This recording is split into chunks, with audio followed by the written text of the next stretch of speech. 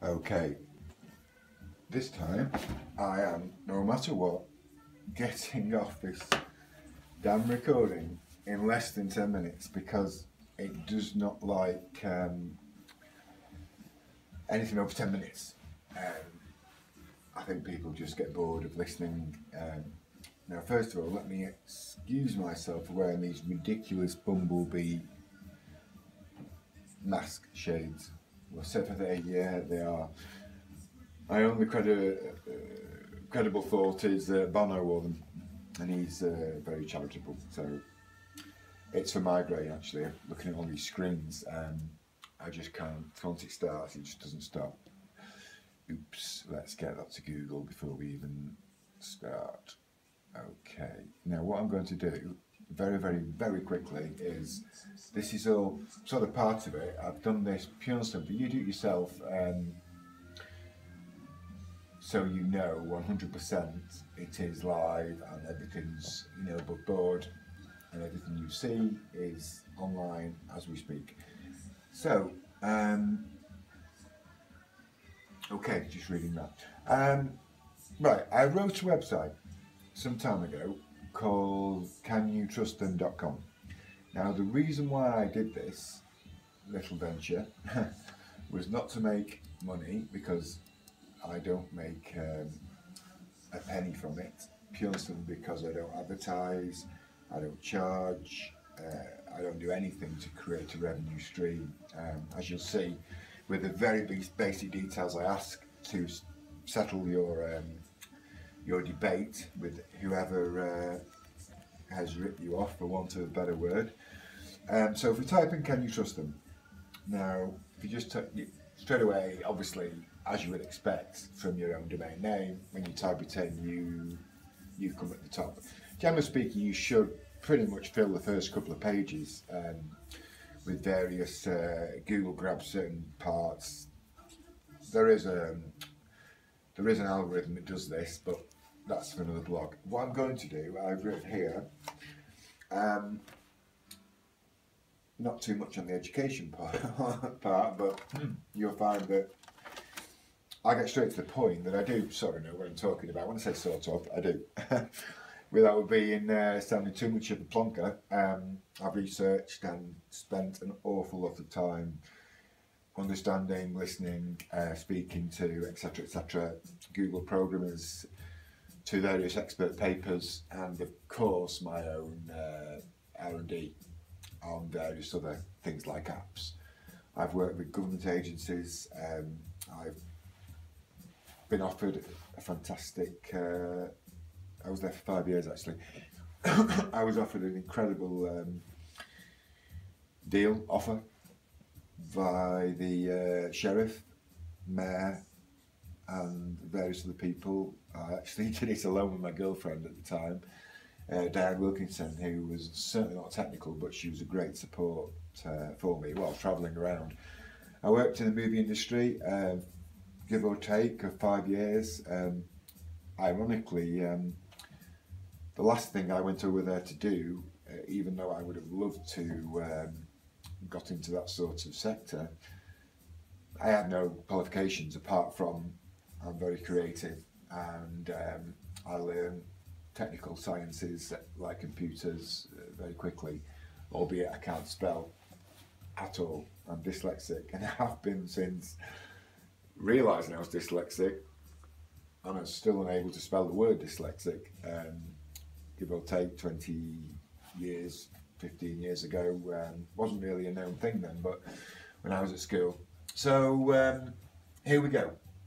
Really quickly, because probably 4 minutes, I wasn't going to say FUC exit XX then, I was going to say something else, but 5 minutes in, already halfway, so I'll get straight to the point. Canyoutrustthem.com. It is a free, I say stress-free, it is totally free. We don't sneak and give you an extra, we want a bit more data, then we're going to sell it. We don't do anything like that. I don't do that. I fund it myself. It's not too expensive. It's just the expensive funding the bandwidth, because that can get quite heavy given the fact that 30 million people from the day I set it up and launched it with literally this one page, because that's all the data I had.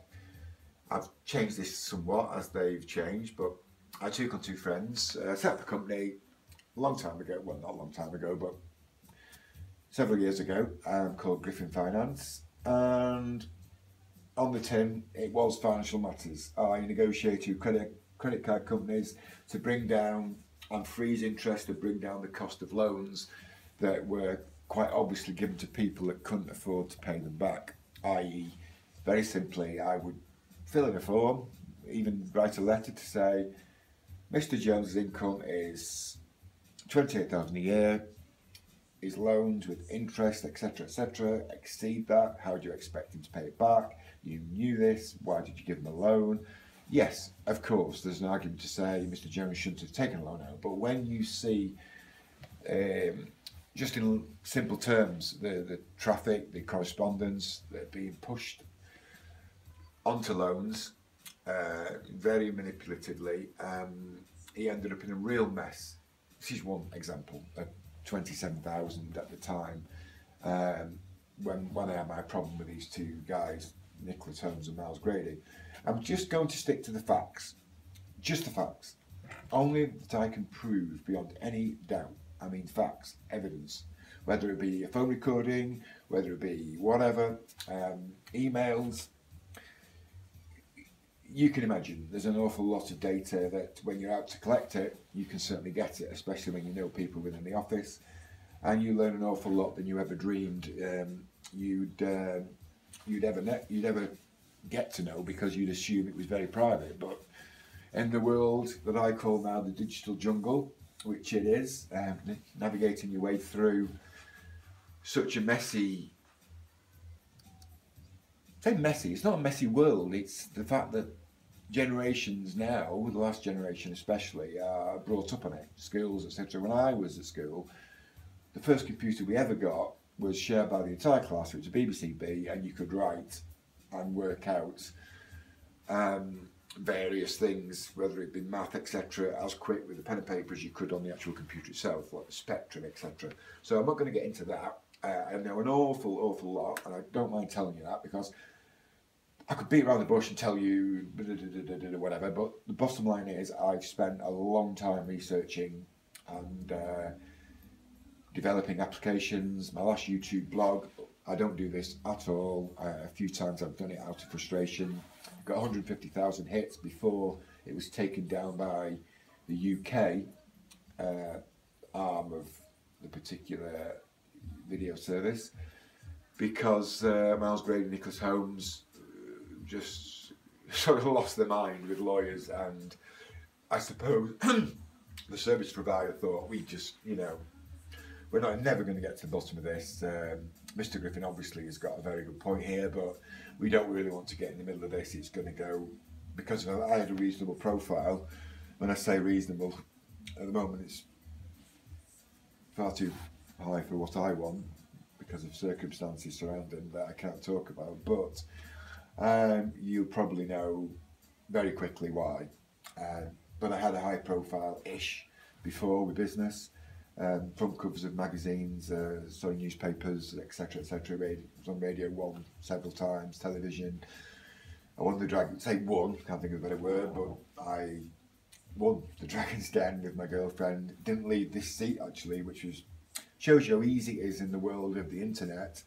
How easy it is. If you know what you're doing, you can literally do something like that without moving, which many years ago you wouldn't have a chance. You'd have to sit down, meet. Phenomenal amount of due diligence into a character, into their history, whether they've got a record or not, whether they've done, moralless things or whatever. But now, no, you can write your own reviews pretty much if you know what to do. You can pretty much do what you want on this tiny piece of glass a lot of people hide behind. So straight into this now, because I'm starting to ramble.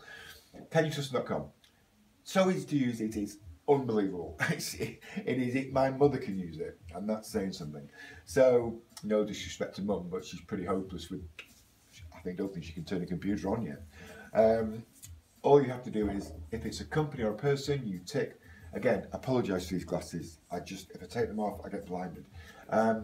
Personal company, my case, person and company actually, Paymatters, was where they funneled the money that they took from my company, Griffin Finance, which turned to Harrington Brooks, which was sold.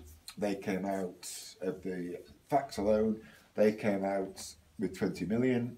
I came out with less than, well, say 1.5. So the fact that I was the founder, the financier, the